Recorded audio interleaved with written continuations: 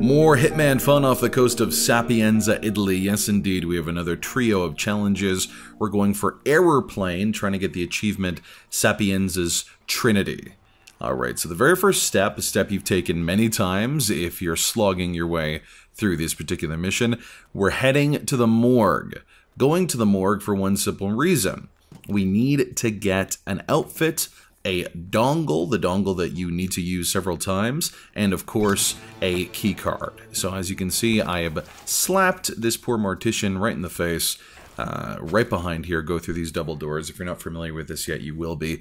It's one of the most common methods for getting into the underground lab and killing the virus. So waiting here, basically what we're waiting for is this young woman that's coming in right now. She is here remembering her colleague.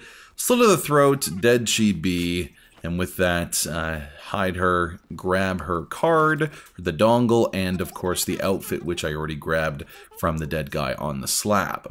Next step, we have to get underground. Now this particular challenge, Error Plane, has you ensuring that the target, Silvo, whatever you say his name, is sent to lockdown. I've been fiddling around with this gameplay mechanic, and there's many different ways you can do it. Some of the challenges will have you pulling fire alarms. I found that to be really, really imprecise. I want to control this myself. So this is the side area.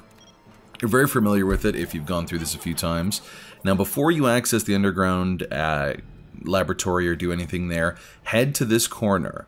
This will lead you to the old fort, the abandoned forts that just has some soldiers in it. This is where you're going to find the loaded gun. In case you weren't aware, the Error Plane challenge has you blowing up Silvo as he's escaping on his plane. Alright, so now we have the antique gun, loaded with gunpowder, a cannonball. Next step, I'm back from whence I came. So this is the area that we first started. To the right here, climb up this scaffolding. Very, very familiar. If you're not, we'll take you through there again. Head up this side. It's not trespassing once you're here. Make sure you have a gun, a silenced weapon. Because what we're going to do to get him and entice him to actually come down and ensure he's in lockdown is shoot him. So we have the converted semi-auto. While he's far away, we don't want to kill him, just want to injure him a little bit.